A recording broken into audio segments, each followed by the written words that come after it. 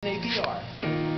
You may not associate cutting-edge cancer research with the Amish, but today at Ohio State's Comprehensive Cancer Center, James Cancer Hospital, and Solov Research Institute, research in Amish communities is offering a new understanding of how cancer passes from generation to generation, helping us lower the risk for some hereditary cancers. Because we know that sometimes the most elusive answers are found in the most unexpected places. Let me see the face. Just me the pretty star. The pretty star. Unknown secret ingredient to its coffee that keeps people coming back for more. I really need my Tim Hortons to get me through the day. You don't want to see me before I've got my first cup.